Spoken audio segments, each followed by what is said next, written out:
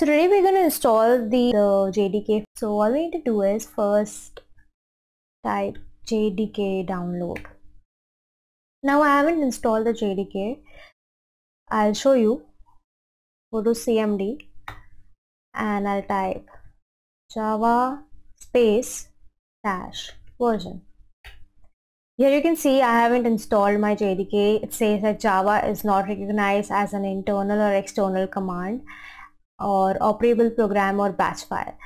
I will run this command again after installing my JDK. So I'll close this, and here you see we have the www.oracle.com. Click on this link. And we have different versions of Java JDK. We have the Java SE 15, we have the Java SE 14, and we have the Java SE 11. We're going to download the latest one. Click on JDK download.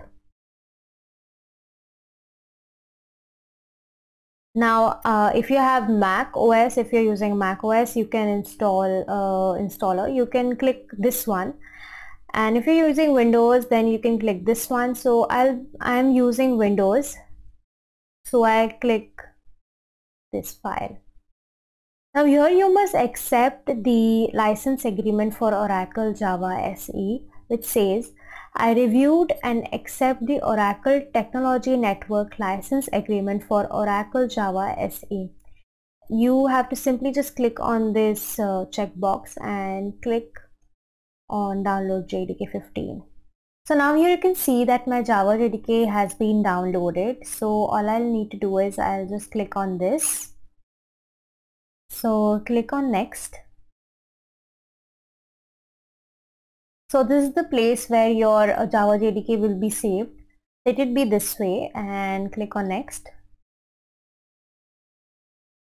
And here you can see that it is getting installed. It will take some time, so wait for it.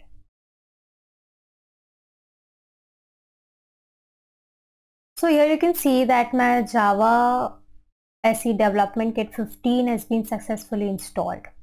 So I'll click close, and here I'll type CMD again. Just simply type Java space dash version, and here you can see Java version 15, Java SE runtime build 15 has been installed. This shows that you have successfully installed your Java JDK 15, and if it's not coming this way, and if you type this command and this is not the output of it, you need to go through the steps again and install it again. So now we have installed our Java JDK on our system. So we're going to set the environment variable. Simply just type environment variable, and here you can see edit the system environment variable. Click on this. Here you can see environment variable, right? Click on environment variable.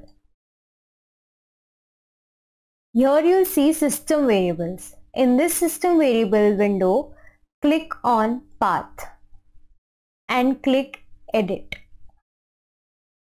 So click on new, and here we're going to enter the path. How are you going to do it? So just go on C drive, go to program files, and here you can see Java.